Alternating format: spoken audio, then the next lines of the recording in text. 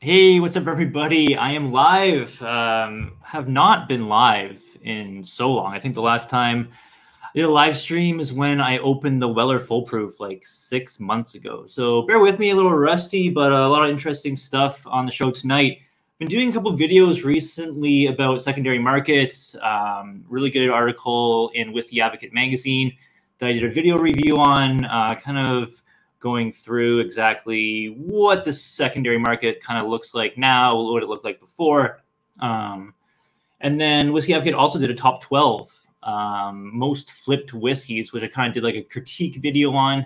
Kind of gave my insight into that, where I kind of saw it from my perspective, agreed, disagreed with some of the stuff they had on there. And then kind of added my own bottles, what I thought that I see quite frequently on the secondary market.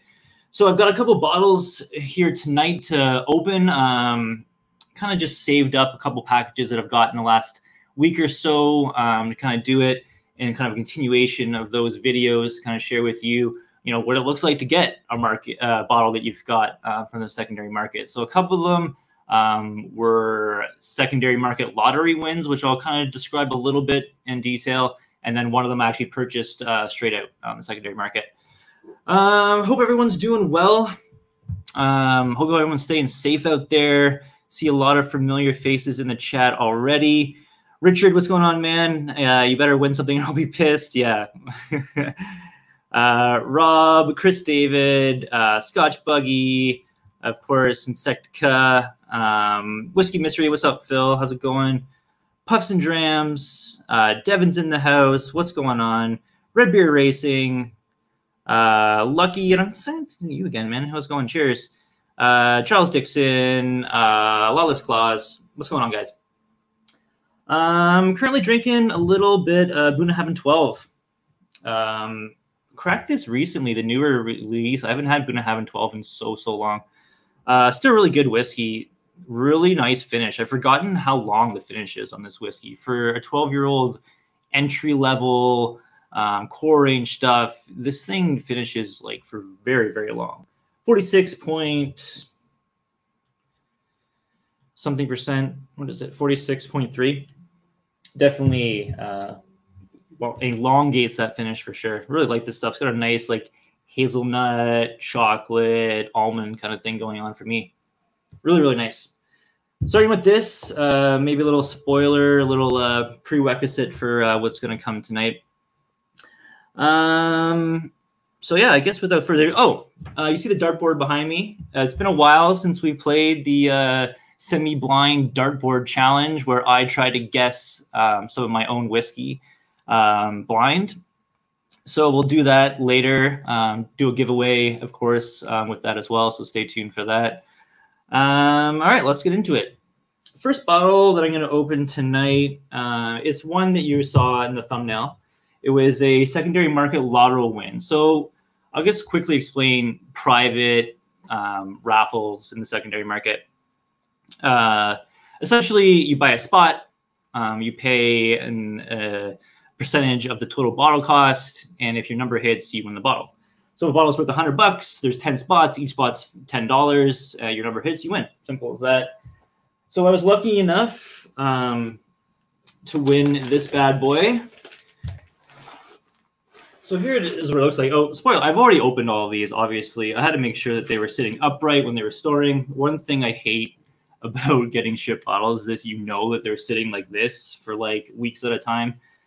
So as soon as I got them, obviously open them, make sure that they're intact, not leaking, and sitting upright for sure. These little wine packages are always great for shipping in. Definitely gives a lot of protection on the bottle. So 2019 George T. Stagg. So the reviews on this one are kind of all over the place. Some people saying that it's a little disappointing, being a lowest proof I think they've released yet, 116.9, so 58.45%. One cool thing that people do when they're shipping bottles, I don't know if you can see that, the paraffin or parafilm wax covering on the top just prevents leakage and whatever else. Make sure that temperature changes during shipping won't like push this cork up Always something to think about when shipping, especially in the summer months when temperatures get hot and cold. You know, this thing's sitting in a warehouse for a while. Definitely don't want the cork to start pushing up on it. Definitely seen bottles leak before, not in my experience, but it has happened. So yeah, George T. Stagg, big fan of George T. Stagg. Have a couple bottles, 2017. Actually, I have a 2018 on its way as well. Won that in a poker game the other night. Super fortunate to win that one too. So that's the first one, George T. Stagg. Kind of wary to try this one just because people are saying, you know, Stagg Jr. sometimes outshines this in blinds. If you watch good friend Jason, he picked batch 12 over this batch in a blind. So we'll see what I'll do with that one. See what's going on in the chat. Hope everyone's doing safe, keeping safe out there. What's everyone drinking tonight? Eric Waite saying the Boona 12, not just for breakfast anymore. Yeah, it's such a utility whiskey. I think it's great for anyone from beginner, intermediate. You know, just want to pour it open and not have to think too hard about it. But I mean, it delivers on so many different levels. It's really good, complex whiskey.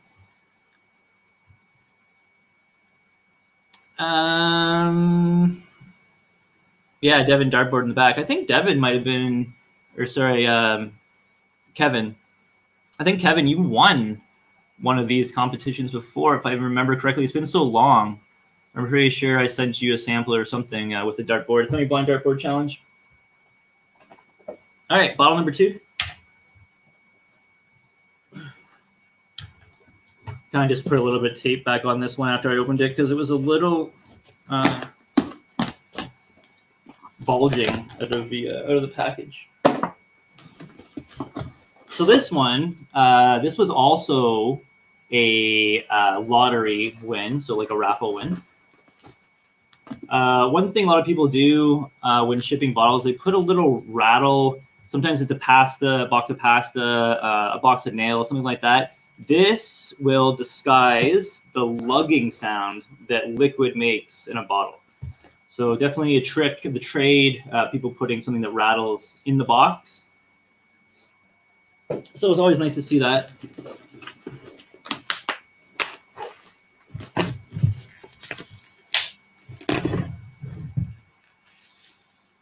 All right, we got Glenfarclas Family Cask.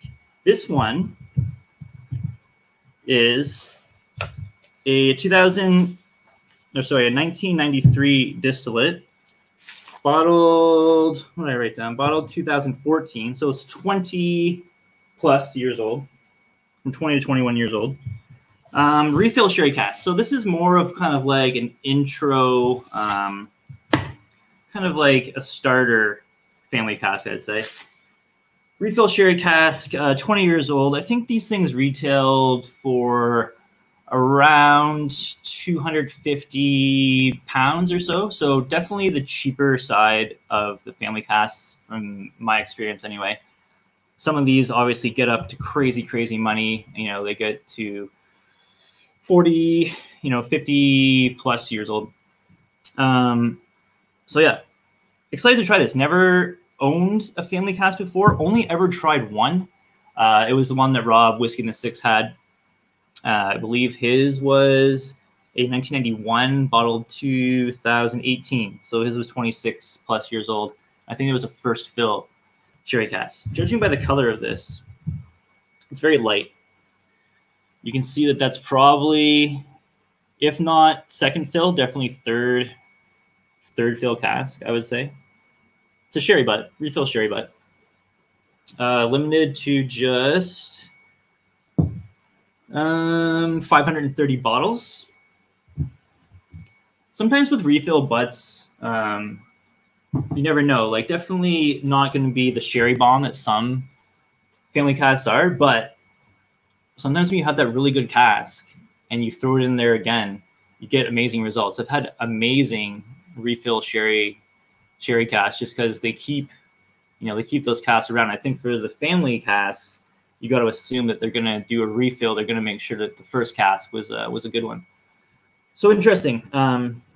With this, bottled at 59.1% ABV. I believe that's probably cask strength for sure. Cask number 1614, refill sherry butt. It's a 700 ml. So there you go. Really cool.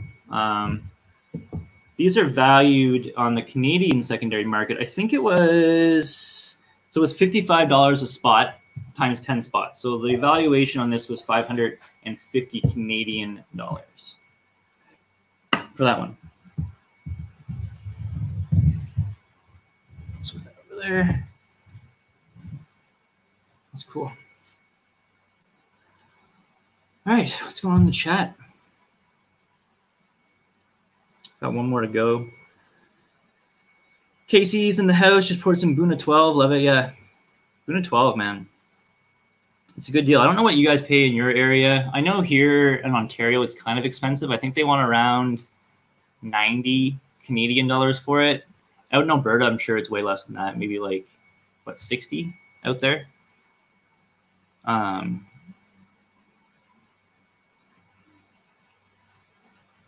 In the States, I don't know, you pay for Buna 12 in the States, 40 bucks maybe, 45, 50.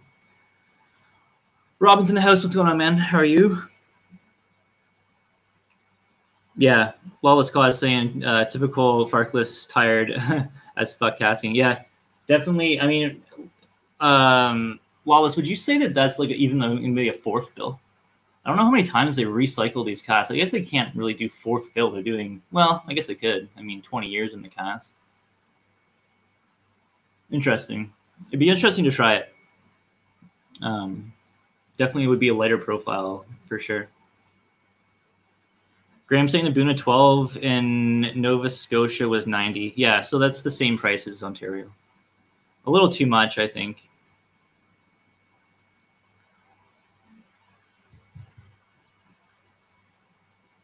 We got one more to go.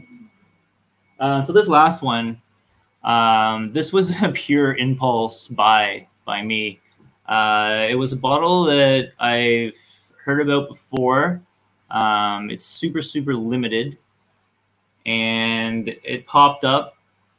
The seller had 7 bottles available, and all of them were spoken for in 3 minutes. That's how fast they went. I'll get to it.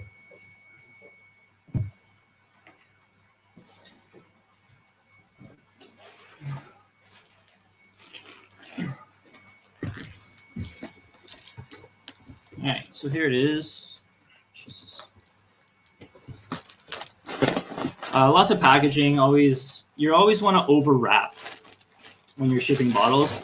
The secondary market groups that I'm a part of, it's always the seller's responsibility for first delivery. So if the bottle breaks during the delivery, it's that the seller's responsibility to replace the bottle or replace the full price of the evaluation. Here's one thing you see with us Canadians, craft dinner. Again, I explained that before. The rattle of the craft dinner masks the glug of the bottle. So not only you get some whiskey, you get some drunken food. All right, here it is.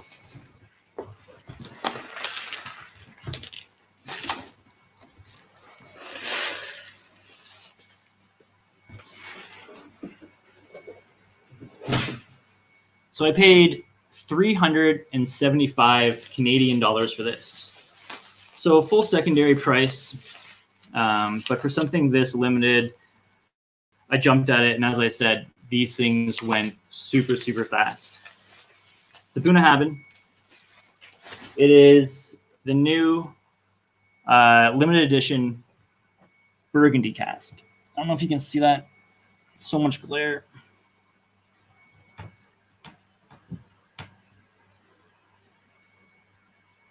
Burgundy finish. 2005 distillate, bottled 2020, limited to just 600 bottles. Heard good things about this. It's got a pretty decent score on Whiskey Base, I think just around a 90. So yeah, distilled 2005, bottled 2020. So that makes it 14-ish, 14 and a half years old. Non-show filter, non-show color, 60.7% ABV. So yeah, really excited about this one. As I said, super limited, and I kind of saw it. The post went up, and I didn't really hesitate. I just put in my buy it now comment, and like I said, within 3 or 4 minutes, every single bottle was accounted for.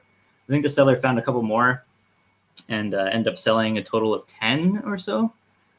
But yeah, he must have bought 2 cases or got 2 cases somehow, which is a lot considering there's only 600 bottles of this available. What else did I write down about this? Oh yeah, so it's a refill hogshead finished in Burgundy cask. I'm not really sure if I've had a Burgundy cask finish before.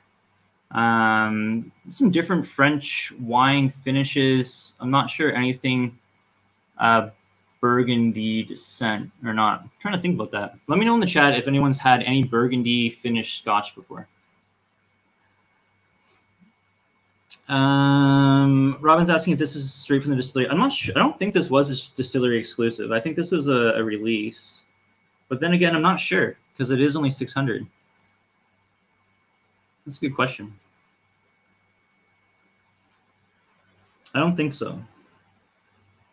I don't think it was a distillery only.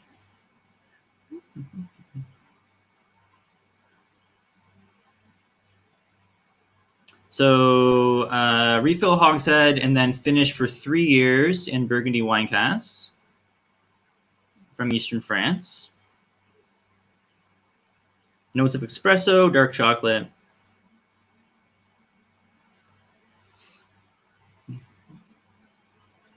Cool. I don't know. Anyway, I'm excited for it. These popped up on the UK secondary recently. I think I saw them for around 250 British pounds. So 250 British pounds, you're looking at that's, if you convert that to Canadian, that's about 420 or so. So about $50 less than what I paid if you do the conversion. So I guess you could say I paid market value for it. Of course, with those UK auctions, you got to pay 10% on top of that plus ship it. So it ends up being a lot more. I think we should open one of these. What do you guys think? You want to vote in the chat? See what gets opened? You want to see the Buna opened? You want to see the George T. Stagg opened? Or you want to see the Family Cask opened? Whatever one I open tonight, I'll give away a sample of it when we play the dartboard game. James Brower in the house. What's up? South Florida. How's it going down there?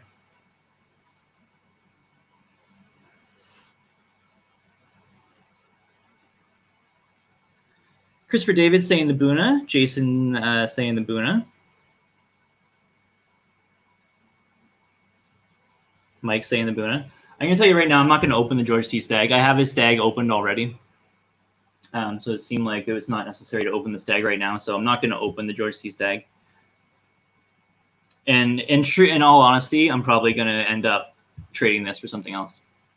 Just as I have a 2017 open, I have a 2017 unopened, and I have a 2018 on its way. So that's a lot. So is everyone saying Buna?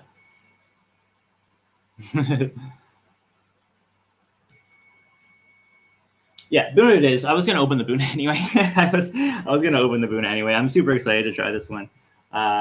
So let's open it up in class.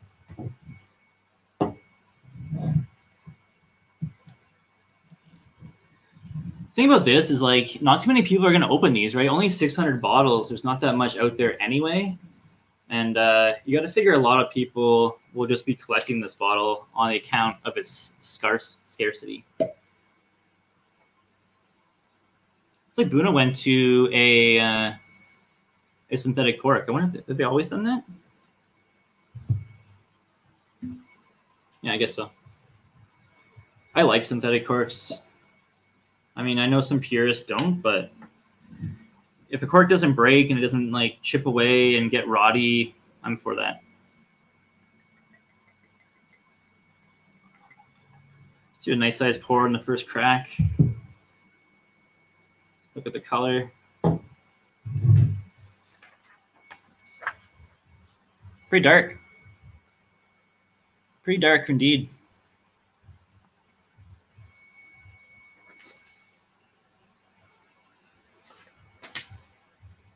Definitely rich coffee espresso. For sure. This thing probably needs to breathe a lot. Like a lot.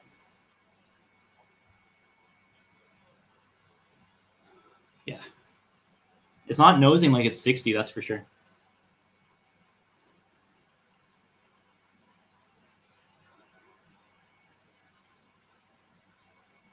Still smells a little tight, but I'll let this bad boy open up. Let's go for a little sip.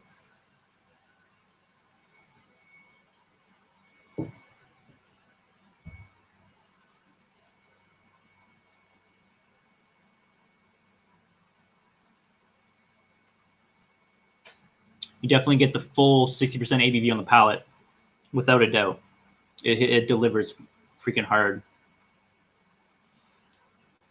And profile seems, even though it's rich, it doesn't like blow away your palate. It's pretty tameable once you get past that ABV spike. Nice long finish on it. Lots of chocolate and coffee. Maybe like some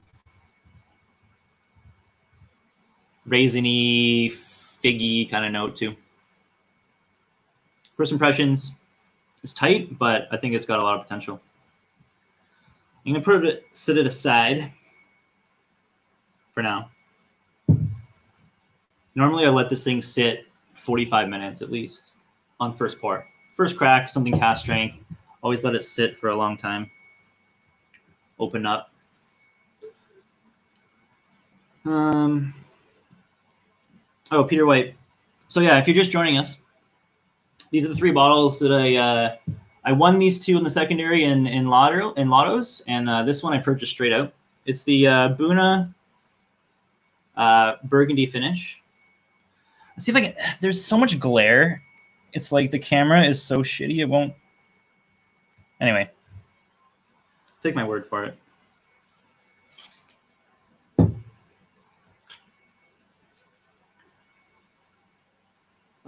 Big fan of Buna. I've been getting into some more Buna Havens recently. Actually, the person that sent me the Glenfarclas sent out a couple really awesome samples, including a 33-year-old Buna Haven, the Octave, I believe it was. One of those. It was really delicious. Really good. Had that the other night. All right.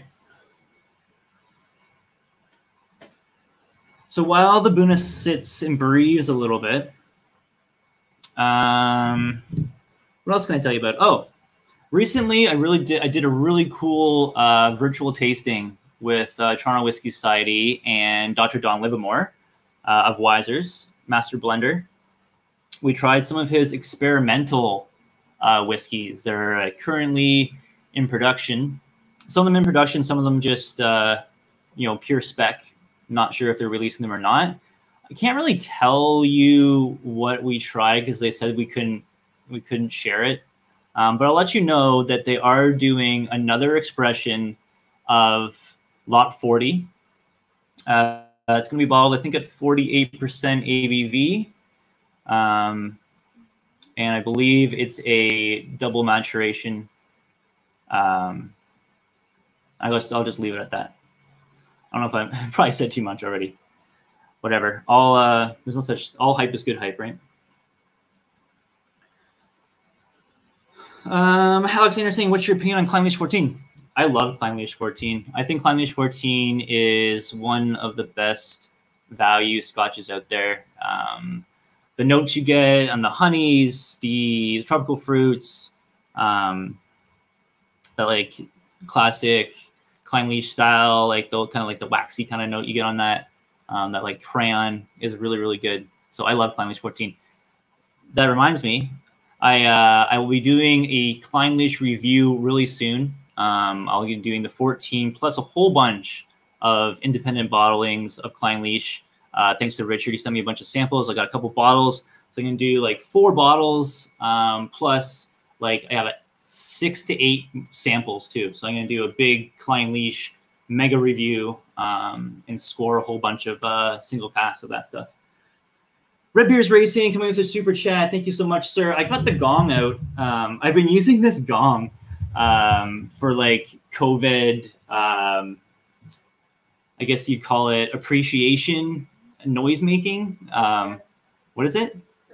For healthcare workers. So like for you probably have this in your city too. Here in Toronto, it was a thing. Every single night at 7:30. People come outside on their balconies, whatever, clang pots and pans in appreciation for all the frontline healthcare workers. Our neighbors across the street have been doing it every single night, rain or shine, since the middle of March. So sometimes I come outside and give them a little gong to go along with all their pots and pans. So thanks, Redbeard. Appreciate that, man. Thank you very much. He's back.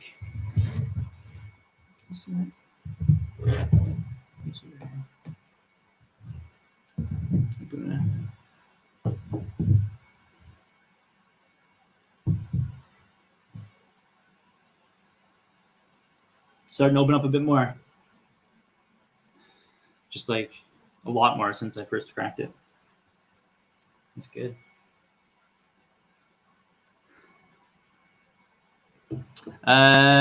Timothy saying that the Boona Brandy Cognac cask coming to the LCBO for $180.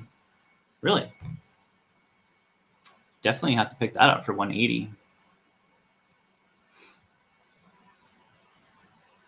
For sure. Tyler saying trying to find a Lefroy lore at the LCBO for a while now. That might be long gone. But you can check their inventory. They always have their inventory up there. Oh, Whiskey in the 6 coming in with a big super chat. What's up, man? Rob, let me know if you want to jump in. I'll send you the link if I can. I've never used StreamYard before. Cheers to Rob. But I'm sure I could figure out how to do that. If you want to hop in. What was I talking about before? Oh, yeah. Dr. Don Livermore and the Toronto Whisky Society tasting. So, like, virtual tasting, we had, I think there was, like, 45 people or so. And he walked us through, I think, 6 different whiskeys. So, it's kind of cool. Like, Toronto Whisky Society, they got all the bottles. They poured out all the samples, delivered the samples to all of us. We all had them in front of us. And Don Livermore did, like, a presentation, Zoom meeting. It was really cool. And to try some of his experimental stuff, it was really interesting to him, like, talk about it and stuff. If you haven't seen Dr. Don Livermore, check out Whiskey Tube. He's been on a bunch of channels. Trendy and C was on there a couple times, I believe. I think Scotch Test Dummies as well. So look him up. He's always great. Super knowledgeable about whiskey, of course. Yeah, you guys know. He's a good guy. All right. Maybe we should play the dartboard game. So if you're unaware, semi-blind dartboard game. What I've done is I've taken 20 different bottles from my bar. They all have something in common. They're all sherry matured or sherry finished, or they have some sherry element to them. Caitlin, my awesome assistant, has assigned a random number to those 20 different samples from 1 to 20, match up with the dartboard.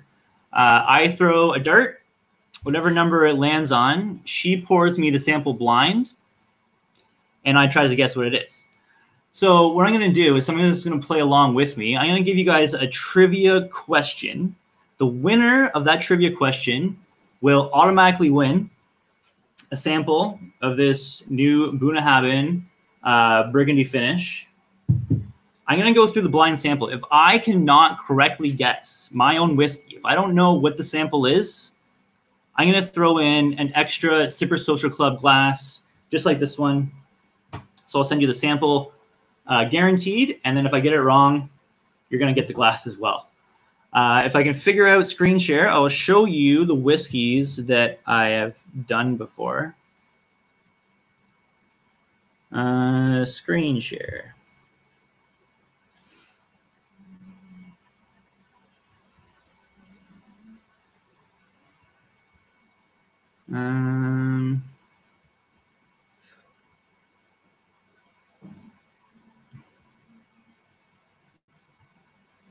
Okay, there. All right, hopefully you're seeing that. So 20 whiskeys. I've done this 3 times before. I got 2 of them right. The Balvenie Ton 1401, I think, was the very first time we did this. I guess that one correct. That one has a very distinct barrel char. I call it like gunpowder kind of note to it. That one was fairly simple for me to get. The second time I did it was the Deanson 20. That one has a very distinct note, at least the bottle that I had, which was previously raw whiskey in the 6s bottle. That one had this like kind of ammonia kind of note. We actually think the bottle is off because it seemed like it wasn't living up to what other people say the Deanson 20 is. So that one, I think, actually, Rob, you were here for that. Rob was here for that one. We actually both guessed it correctly blind. We guessed that one right. And then Balvenie Doublewood 12, which I think should have been an easy guess. Rob was also here for that. And that was the night that we cracked those Baroras. And I think Rob guessed it right away. We did this. Rob was like immediately, he thought it was Buna 12, or sorry, Balvenie Doublewood 12. He guessed it right away. And I was like, there's no way it's that. And my palate, I guess, was just off because there was no way I was thinking it was Balvenie at all. Didn't get like the honey, didn't get the, I get like a chocolate, milk chocolate note on that whiskey. Didn't get that at all. So I was way off. And I convinced Rob to change his answer. He nailed it like instantly. He's like, that's Balvenie 12. And then everyone in the chat was going nuts. Like, Rob is the man. He's got the best palate. And then I convinced him to change his answer. So we ended up giving away like extra stuff that night because of me. Anyway, it's a fun game. So first we need someone to win. Trivia question. So it's going to be the first person to answer correctly according to my chat, which is delayed from your chat. So if it comes up first for you and doesn't come first in mine, I'm sorry. That's just the way she's got to go. The trivia question is, for a sample of the Buna Burgundy, first person to answer correctly, what year was this Buna distilled in? I'm looking for the year of distillation for this bottle right now.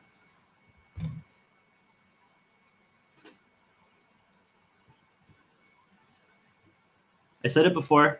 I said it a couple times, I think, actually. Oh, this thing's getting good.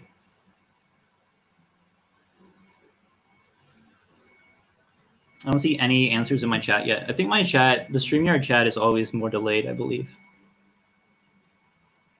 Okay, now they're coming in. Paul Carter, 2005 is correct. Puffs and Drams, you were a close second on mine. And then Roland, you got in there as well. But Paul Carter, you're in there, bud. I got you as number 1.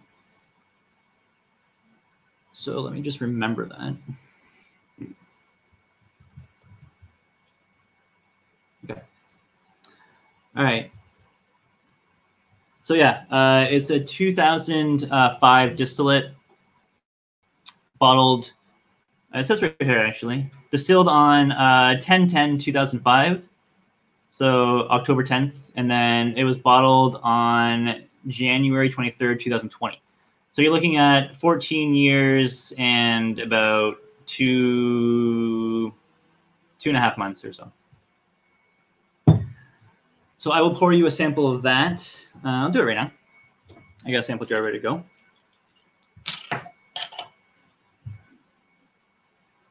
I don't think you're going to get too many reviews of this whiskey just because it's so limited. So it'd be interesting to hear your opinion on it. Oh, of course, we'll redo a review of it and probably lend it to my boy Whiskey in the Six so he can do a review of it as well. Because sharing is caring, and he has shared more with me than I with him. So got to keep paying him back, keep the karma going well. So there you go, sir. So I'll send you this. Also, you're going to have a chance to win a Sipper Social Club glass, just like this one, if I get the thing wrong. All right, so, Caitlin, if you don't mind, I'm going to throw a dart. So, again, this is how it works. I'm going to throw a dart. It's going to be Caitlin has the master key, and only she knows which whiskey is which. So I'm going to throw a dart. She'll grab whatever sample that is. She'll write down what it is and show it to you guys. I'll put it here. We have like a little cardboard thing. So she'll bring it over and you guys can see what it is. I'm going to close my laptop down so I won't be able to see, the chat. All right, here we go. Ready? Of course, I miss. You always miss the first try. There we go. What is it? 12. Okay, so I've got a Glencairn I just taped up with electrical tape, so I won't be able to tell the color. So obviously there will be some giveaway with color, so I won't be able to tell the color. So Caitlin's gonna get that one ready to go. I'll show you the list again one more time if I can do another screen share. How do I do that? Screen share. Let's do that. There we go. Okay, so here they are again. So there's like an Abalur on there, an Amroot. We've done those three, so they're off. A bunch of Glendronachs and a bunch of Macallans. So if I grab one of those, it might be pretty hard to distinguish. The Tobermory 21's down there too. Some of these whiskeys don't even have anymore. We just have the sample left. Highland Parks are in there, a couple Cavalans. So yeah, that's what one of these is going to be it, except for the ones we've obviously done before. So I'm going to grab a sip of water.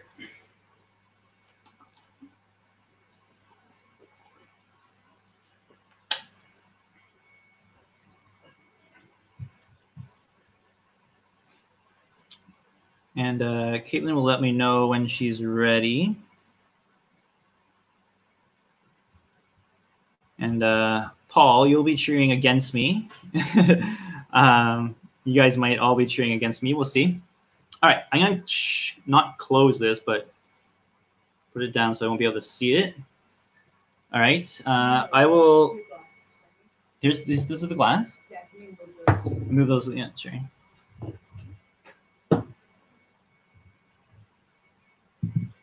All right, so Caitlin has written down what it is, and she's about to pour. I'm just going to turn my hat down so I can't see anything, and I will just continue to nose this boon and let you know what I think of it.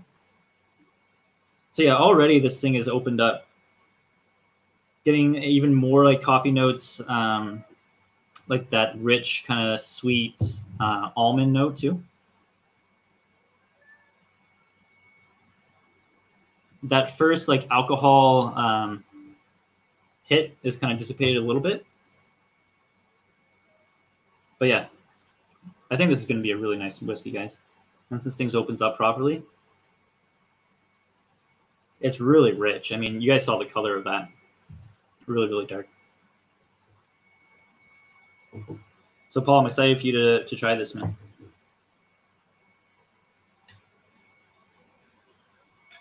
Put a cap on this. Put it to the side.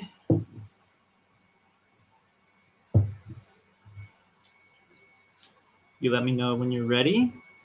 There's more water.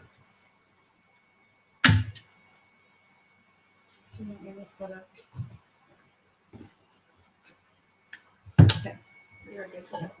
Okay. Is that focused for everyone? You guys can see what it is? Yes. Okay. All right. Let's see what we got. It's not. Hold on, it's not. Oh, it's not focused. Mine is really delayed, so give me a second. Okay, well, maybe just hold it up to the camera. So Well, they I did can... that already. I'll do it again, though. Okay.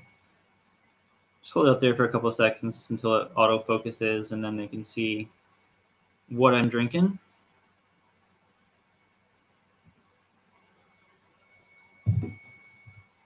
Right now, the nose smells like nothing. Okay. Am I good? Yeah. Okay. All right, so you guys know what it is. It smells like sherry. I mean, I've really done myself in because there's so many whiskeys on that list that smell similar. I got the list in front of me. So I know what it's not. I don't think it's the Amroot, because I think the Amroot definitely has like that little funky kind of characteristic to it. I don't think it's a Tobermory. There's a Glenbergie 18 on here, which is an independent bottling from Aston Morris, and that one is really weird. I don't think it's that one either. Let's go for a sip.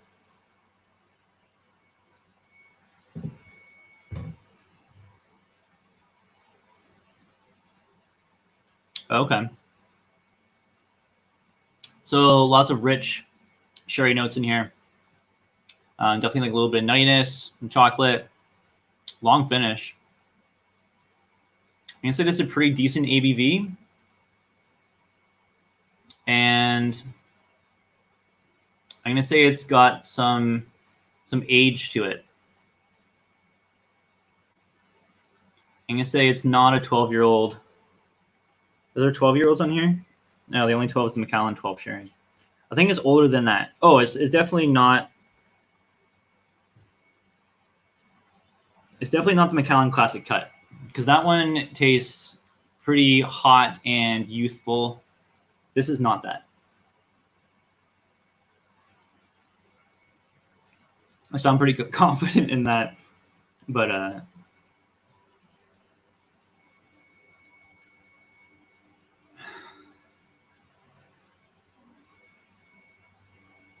gonna say ABV maybe around 50%, although none of these whiskeys have a 50% ABV.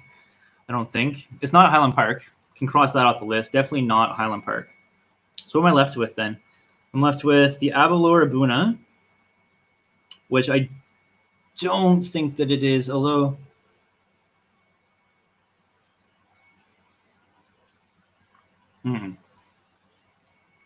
no, it's not. I'm gonna say this is not cask strength. So that's pretty much limited it down to the Glendronachs or the Macallans, because I don't think the Caballans are cask strength. The Aberlour is obviously cask strength. It's not a Highland Park. I don't think it's Tobermory, because that's more light, I believe, on the sherry. This is definitely like a heavy, heavy sherry.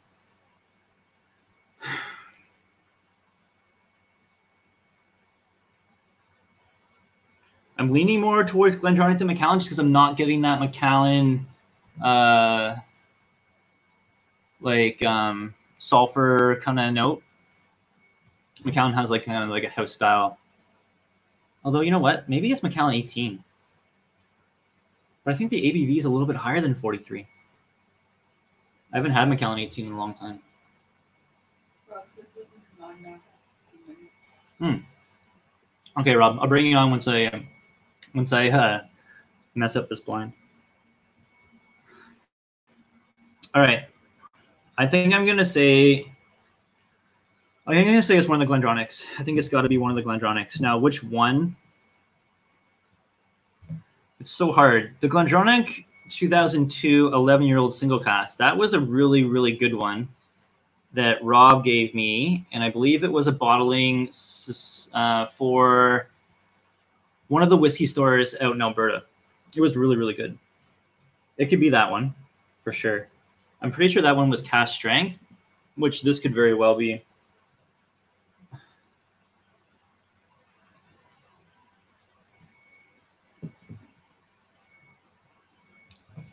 The GlenDronach 15 and the GlenDronach 18 are really, really close because I believe my 15 was in actuality a 20-year-old whiskey, and my 18 in actuality was a 20-year-old whiskey.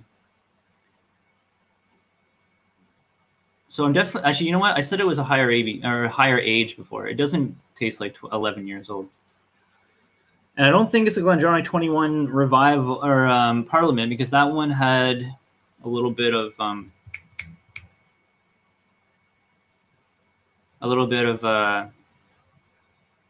PX in it. I don't know if this has PX in it. But the GlenDronach 21 was also 48%, and that's probably right around where this is. Fuck, maybe it is a GlenDronach 21. All right, I'm saying it's either GlenDronach 15, GlenDronach 18, or GlenDronach 21. That's what I'm limiting it down to. One more sip.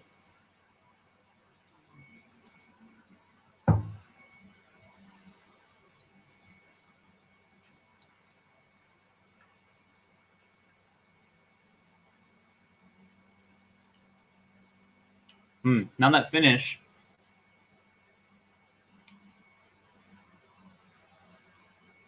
I think it's GlenDronach 15. I really do. I think that finish just like sparked a little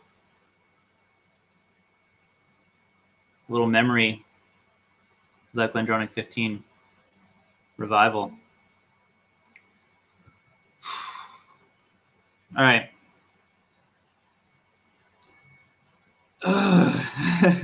I could almost flip a coin. All right, I'm going to go with the gut. I'm going to say GlenDronach 15. What was it?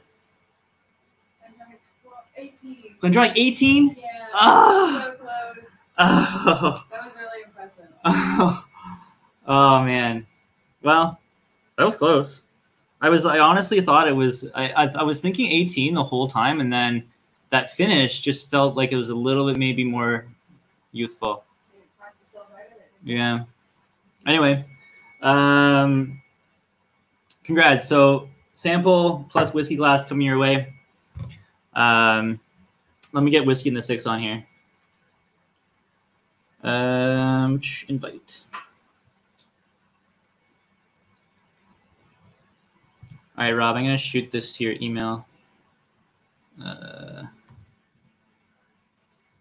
Recommended an old fashioned, which you know, and this also has one of your favorite whiskey drinkers.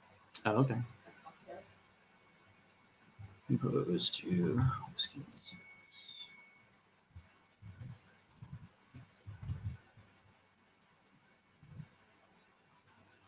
Hi, Rob. I just emailed you.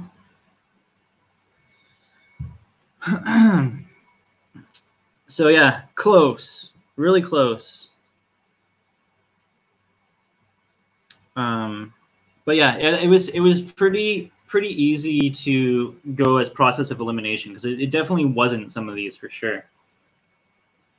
And now that I'm nosing it again, knowing what it is, but it's like so tough because like I reviewed these two back to back. I think I scored them almost the exact same. I think I did score them the exact same, and they're very similar, the 18 and the 15, because my 15 I believe is a 2000 bottled 2014 maybe, and then my 18 is bottled 2016 or 17. Anyway, they're both 20 years old. Like the real age is both 20 years, so they're very close.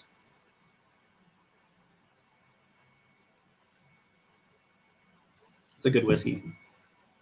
It is really nice. All right. How do I know if Rob's in? I don't even know. Oh, there he is. All right. Are you in? Can you hear me, man? I can hear you. Can you hear me? What's up, dude? What's going on, man? Good job on that. That was actually very impressive. Thanks. Yeah, it was, I was really surprised because like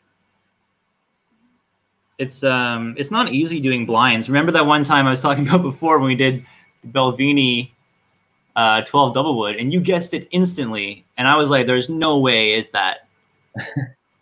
And yeah, you never know.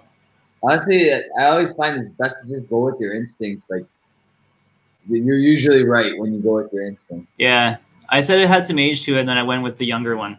Yeah, well, it's just that finish. Like, it felt like it was maybe the 15.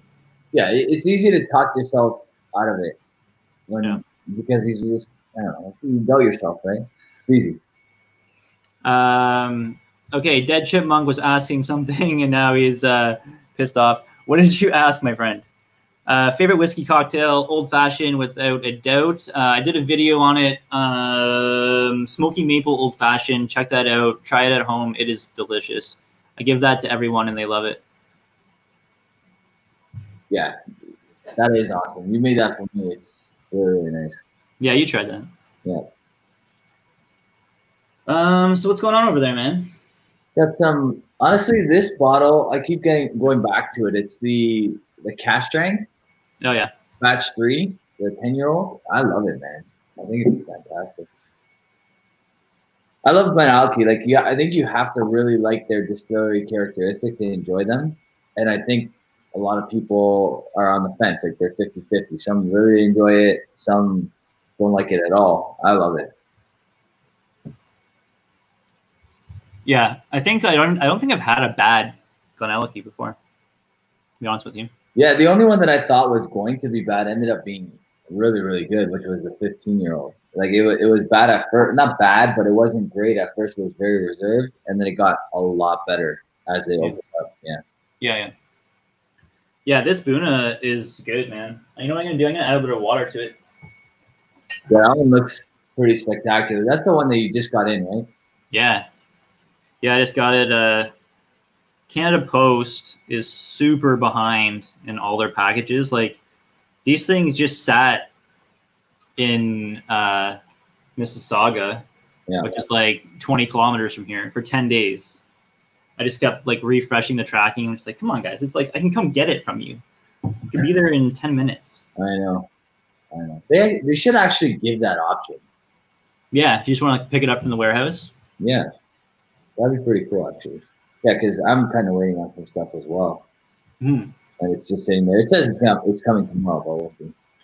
I mean, I get it. Like, they're super behind. You know, I think they're limited staff. They're obviously COVID rules, whatever. Yeah. Yeah, it's like Christmas every day for the last 3 months, right? Everybody's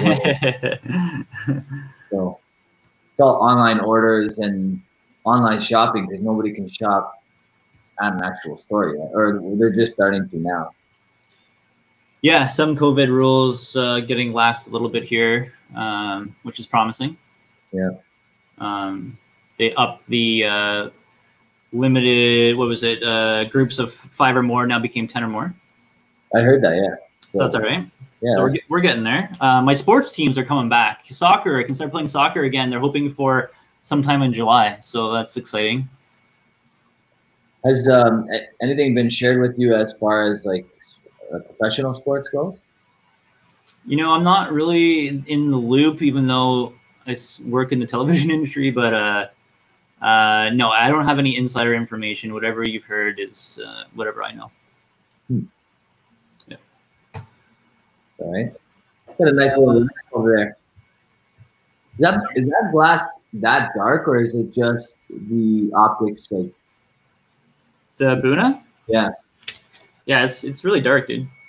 Like, I know this camera is not the best. But yeah, it is dark. That's super dark. Yeah, it's really dark. 3 years in the French wine cast, so yeah. That's a solid finish. That's going to be a cool head-to-head with the Cavallon one because they're both French wine. That's a good point. Yeah. That's a good point. You know what I was going to do? I was going to do it head-to-head with Des Moines red wine. Yeah, which I should do because I have this Moines right here, which is one of my favorite heavily peated whiskeys ever. Yeah, that was really good. You shared some of that with me. Yeah, I love this whiskey. Gave it a huge smark on the review. It just ticks all the boxes for me. It's gonna be a little different, obviously, because it's peated versus this one that's not. But Yeah. I'd be very curious to, I mean, Bunnahabhain has a very specific type of peat. Like they're not like any. I guess that's a peat. That's common with peat. There's nobody really like anybody else when it comes to their style of peat. That's true, because in my opinion, or in my experience with some of the Moines, it doesn't necessarily translate to like that Isla style. It doesn't have necessarily all that brininess, the coastalness. It's more kind of like a thick kind of smoke, like a campfire smoke or a wood smoke versus the medicinal kind of smoke. It reminds me a little bit more of like the Jag or like Talisker kind of peat than Lefroy or Ardbeg. Yeah. So Richard's saying, what happened to that tangy aftertaste? So one thing that I get with a lot of Glendronachs is a little bit of a tangy aftertaste.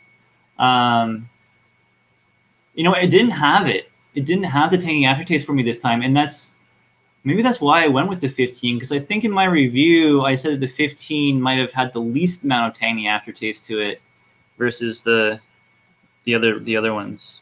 But yeah, I didn't pick up any tanginess, which is weird because I normally do. It could be just because it's been sitting in a bottle for a very long time. That's true. That sample has been sitting there, like for a year. When did I start doing this thing? Long time ago. Oh, I'm sorry. I'm not keeping up with the chat. Well, I gotta switch mine to live comments as well. Kumar is saying something. Sorry, what's up? Scotch Letter, I need to know how these guys are ordering whiskey. These are all from secondary market. So I'm not sure where they originated from, but I got them through private sales. If you want to look up UK auctions, I've used Scotch Whiskey Auctions before, or Whiskey Auctioneer. If you're looking for stuff there. Depends where you are, I guess.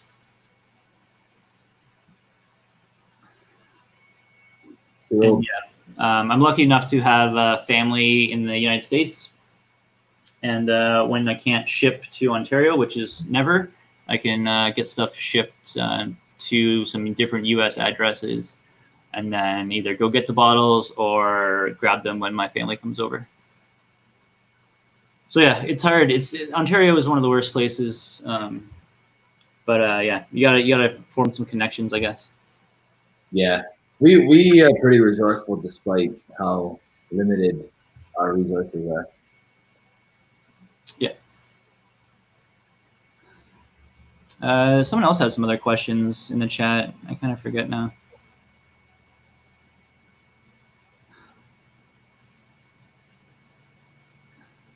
Whiskey Mysteries in the house. I've been watching a lot of Whiskey Mystery. Phil, love your channel, love your content. I need to learn how to do all your cool effects. This guy's got the 3D stuff down packed. And yeah, love your stuff. If you haven't checked out Whiskey Mystery, go give him a sub. So what's new, man? What do you got coming up on the channel? So I have 2 videos recorded. I was supposed to edit and have one up already this week, but because I think I did 3 videos last week, which is more than I usually do 2. So I decided to wait a little bit. I do hope to go live this week, but I don't know if it's going to happen. Yeah.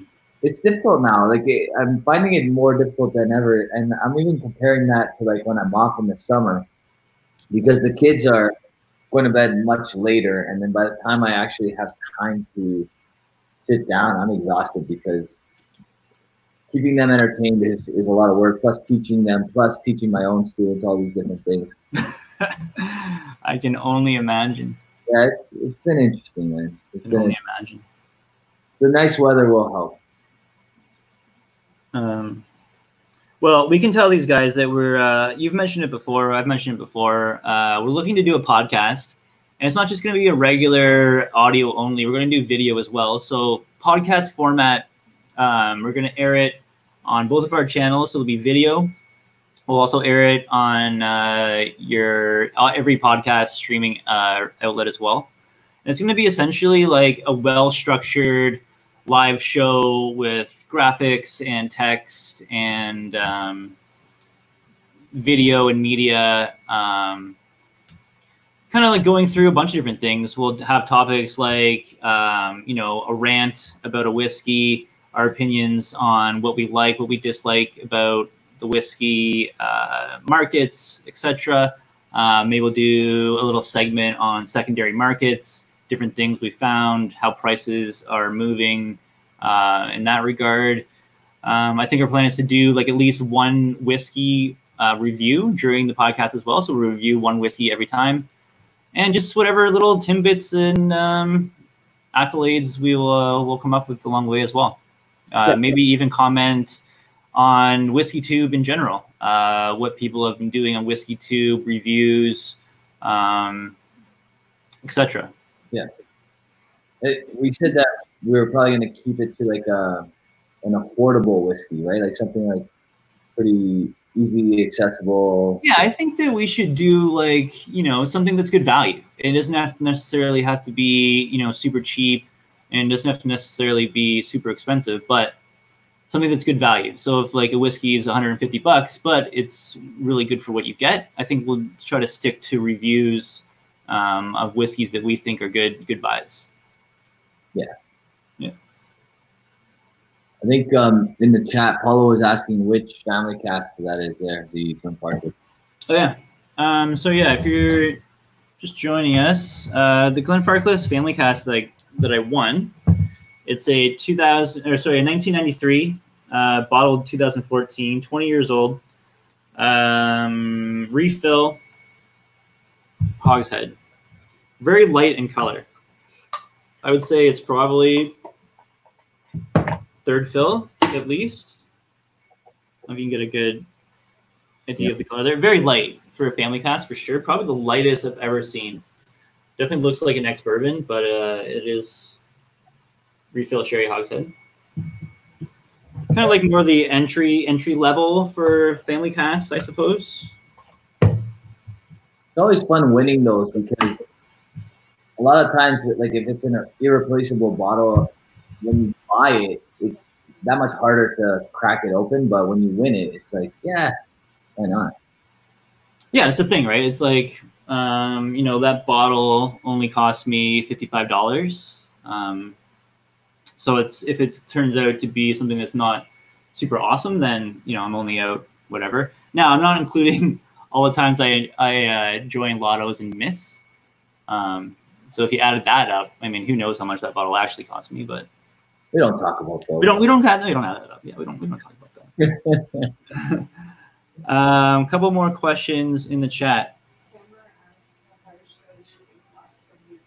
Shipping costs from UK auctions.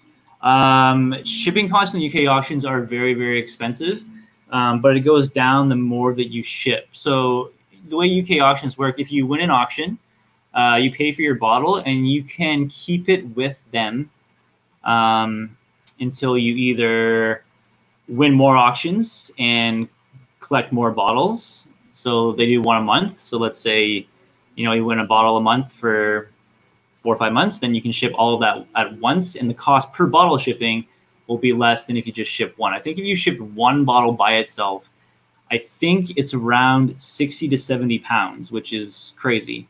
But what you can also do is you can also bundle your bottles with someone else's order as well. So if you know someone that has a couple bottles there, you have a couple bottles, you can combine all of those together and get them shipped to one spot. Now, shipping from the UK to the United States, I think they charge you a 25% tariff now. I'm not 100% on that. And it might just be for Scotch whiskey. So if it's like, if it's a world whiskey or if it's an Irish whiskey, I don't think the tariff is applied, but I'm not 100% sure. I haven't been on UK auctions in a while, so I can't tell you. But in my experience, which I did them a couple years ago, I had about 5 or 6 bottles until I ended up shipping them over because it is very, very expensive. Yeah, sure. Right. I think it is just Scotch. Just Scotch with the tariffs. I don't know if that applies to auctions. That's something probably worth looking into. Because if you buy it retail from the UK, then yes, you have to pay that tariff. But I'm not sure if it applies to like something like that. Right. Yeah. Kevin wanted to know what you're doing with your barrels at home. Oh, Kevin asked if I'm doing anything with the mini barrels in the seasoning. I have not, although I was talking to our good friend Jasper about it. I think my next thing might be to do like some kind of double maturation. So like season a cask with a wine and then season another cask with a rum and then throw it in the wine cask first and then in the rum cask right after that and do a series of bottles through there. That could be interesting. So maybe something like that. But I have nothing seasoning right now. I just did a whole bunch. Actually, I sent some to Phil. He really liked it. He liked the Octomore. Recently did some finishes, 3 different ones I sent to Whiskey Mystery. Him and Deepa tried them on a live show, and they liked the Octomore the best. So that was a blend of Octomore 9.1, 8.1, 9.1, 10.1, which I did in a port cask, and I thought it turned out really good. Yeah, that was awesome. I don't think you've tried that one, Rob. I guess I should send you some of that. You didn't bring that over that night? No, you tried the Springbank 10, and you tried the Lagavulin 8, I believe. Okay. Yeah. That Springbank 10 is pretty epic. Yeah, I thought those 3 were like the 3 best ones that have come out so far. Mm-hmm. Yeah, I was pretty impressed with those. Peter White was wondering if the whiskey rant would include any bottles from the LCBO. Peter White's asking if our Whiskey Rant reviews are going to be anything from the LCBO. Yeah, LCBO has a couple a couple good value whiskeys. Not as many as other places, but I think for people in Toronto or Ontario, it's always good to do something that review a whiskey that if they enjoy the review, they could go out and get it if they wanted to. I think I have one that's actually I just bought recently from the LCBO that's pretty good value. It's the Craigmore 12-year-old, the Diageo Special from 2019. I think that would be worth talking about. Yeah. It's pretty nice. How much was that one? It was 140, I believe. But it's cask strength. It's rare for any Craigmore to be cask strength as far as like what we're privy to. So it's actually pretty cool. It's definitely in the same ballpark as the Talisker 15 that came out in the same series. I haven't tried the Lagavulin 12, but I've heard that this is better than that. So okay, nice. Michael's asking, are you guys excited for the 2020 Lefroy Cartier port and wine cask? Yes, I am super excited for that. I love how they're going back to port. Even though it is with some other wine casks involved, because the Cartier Portwood is my favorite Cartier that I've had. Really, really like it. So yeah, super excited for that. That's going to be a hard bottle to track. I think there's a lot of buzz about that one. And we do get it in Ontario. It comes in. It goes fast. I did a video of the Fino. Check out my review of the video Fino. I go on like a little bit of a rant about the LCBO because they were essentially the manager was hiding bottles under the counter, which I'm pretty sure they're not allowed to do. But I'm pretty sure she was hiding them for people she knew or potentially buying them herself. So yeah, it's always some hardships you have to go through and getting special releases at the LCBO for sure.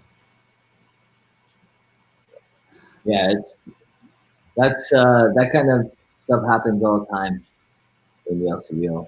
So Ken Mars asking, have we tried the WBC? No. You know what? I talked to someone in Alberta. They're not getting the Wee Beastie until the fall. So that's probably the first time it will be coming into Canada will be the fall, and the LCBO probably even later than that. So no, I haven't. I saw some Wee Beastie come up in the Canadian secondary market today, and they were valued at 260 Canadian dollars, and I wasn't really feeling like that evaluation was something that I wanted to be involved with. Yeah, it's probably going to come out to when it comes here, probably $80. if that high. And I don't think it's very limited. It's just that novelty of being one of the first, I guess. Yeah. So the thing about the secondary market in Canada, which I haven't touched on yet, is that there's always a premium because a lot of the bottles don't come into Canada, or they come through the United States. Like, for instance, this Stag, I'm almost 100% sure that someone brought this in across the border. So you always have to pay a premium for that, getting it into Canada. Like I said, this is valued at around 700 Canadian dollars, which is like 515 US. And in the US, these on the secondary will be about 425, 450 US dollars. So we definitely do pay a premium for whiskey coming into Canada, especially bourbon like this, for sure. The LCBO gets this every year. It goes into allocated lottery. I think they get maybe, what would you say, 50 George T. Stags a year? Yeah, about that. Around 50, maybe 75 or so. Peter White might know how many George T. Stags come to Ontario. And Ontario being the biggest province, we'd probably get the most. So whatever other provinces would get, it would be less. So let's say the entire country gets, 150 bottles a year. So yeah, the majority of this stuff comes into the U.S. and definitely pay a premium to get it across the border. Yeah. Peter is saying that he would pay $60 for the Whisky. I don't. The only reason why it's valued at that right now is because you can't get it in Canada yet. So. Yeah. If it's a regular release, I can't see it being more than $75, $80 because the 10-year-old is $100. So that wouldn't make any sense. Yeah, Ardbeg in Ontario is grossly overpriced. Yeah. But we'll see. Peter also grabbed one of those Crangamore 12-year-olds that I was telling you about, the cast strength peated version. Oh, nice. Yeah. Peter White saying they get 0 bottles of the Stag in his experience. Yeah. I haven't had much luck on this on the LCBO allocation lottery either. Yeah, it's one of those things. Yeah. I'll never forget that experience I had with that Alberta store that I found 2 William Little Wellers just sitting on the website on this, just what was that, like a year and a half, 2 years ago? That was crazy. That was absurd. Yeah, that was like a monopoly, like bank error in your favor, collect 2 William LaRue Wellers. Actually, I got a William LaRue Weller from a store in Alberta because my mom, being the amazing woman that she is and hunts whiskey for me, went through, I think it was Calgary Airport, because they have a liquor store there called The Cellar, I believe. And she was going on a trip. I sent her a list of whiskey to look for. She gave it to the clerk there. And we ended up getting something from it. I forget what it was. But anyway, formed a relationship. This was probably like 5 years ago. Formed a relationship with the manager of that store. And actually, I was able to get a William LaRue Weller pretty much at cost. I think I paid 165 Canadian dollars for it. And it was a 2016 release. Let's see. Still have it. I haven't cracked it yet. Still got it on the shelf. What year was that? 2000 what? 16. Wow. Yeah. Very nice. Yeah, that store got 3 bottles, which would be a case, I think. 3 bottles a year. Yeah. And yeah, he was kind enough to give me one. Yeah, but that's definitely my favorite bourbon, I think. The William Miller. Yeah, you're a big fan. I'm more of a George T. Stagg guy. You're more of a Weller guy. Yeah. I had some Elijah Craig 12-year-old cask strength or batch barrel proof, whatever the American terminology for cask strength is. Barrel proof. Barrel proof, yeah. Last night, I don't know. I have all these bourbons sitting in my house. You want to bash bourbon? Is this going to be this thing? Yeah. No, I'm not bashing bourbon. Okay. They just sit there for a long time.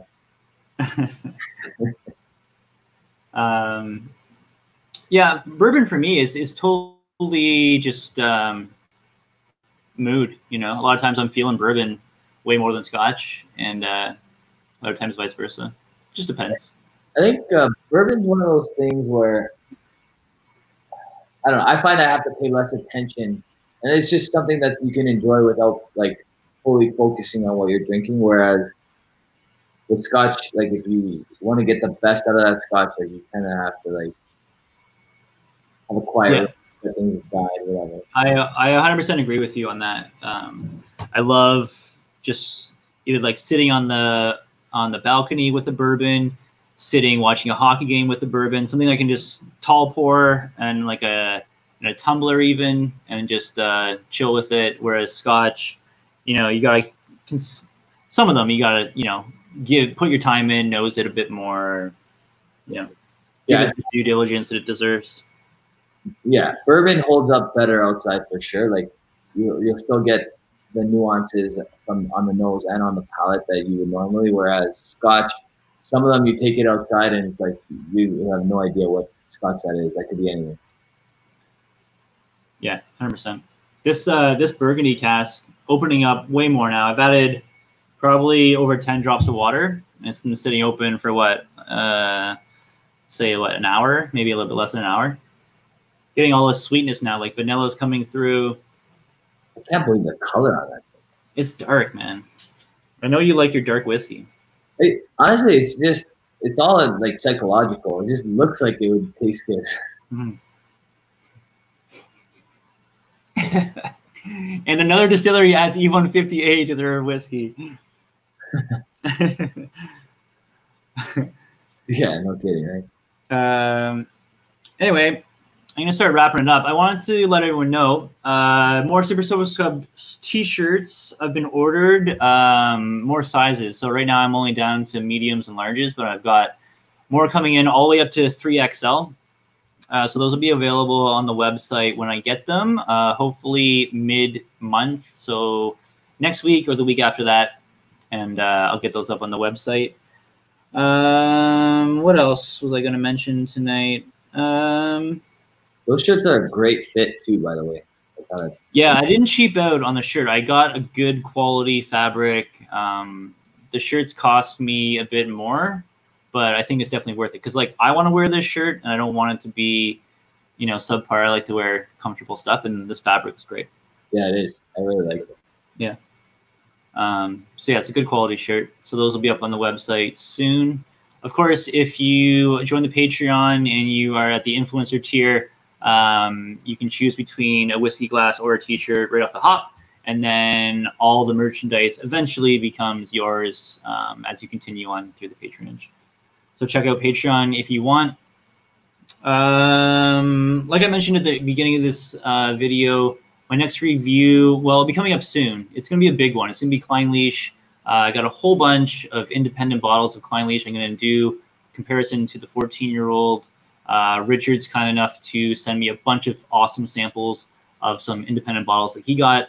Some ones that got a lot of buzz in the whiskey world, some very exclusive bottlings. So that video is going to be done hopefully soon. And I'm going to do a top blind, what's the best 18-year-old Scotch. There's some Patreons who suggested they wanted to see some different 18-year-olds reviewed, and I thought it would be cool just to get as many 18-year-old Scotches as I could and kind of do them all blind and kind of see what one would come out on top. So yeah, those videos are going to be in the works, so stay tuned for that. You mentioned what you got coming up on the channel. Oh yeah, our podcast too. Hopefully that will be off the ground soon, so keep an eye out for that. Yeah, I don't think anybody's going to arrest us if I sneak you in and we do a podcast soon. Yeah, I think with them lifting the social distance, doubling the amount of people that you can chill with, I think it's okay if me and you get together and do a podcast.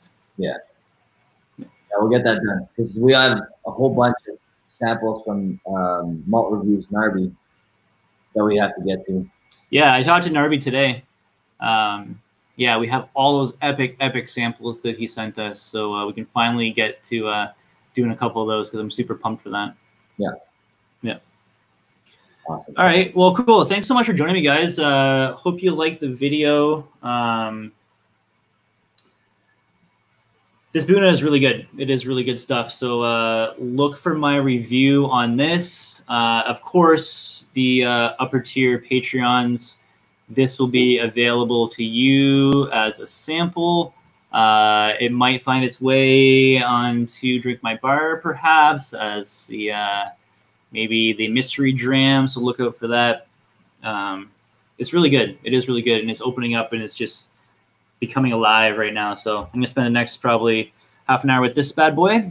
And yeah, so thanks so much for joining me tonight. Rob, thanks for coming in. Appreciate it. Caitlin, thank you for your assistance this evening as well.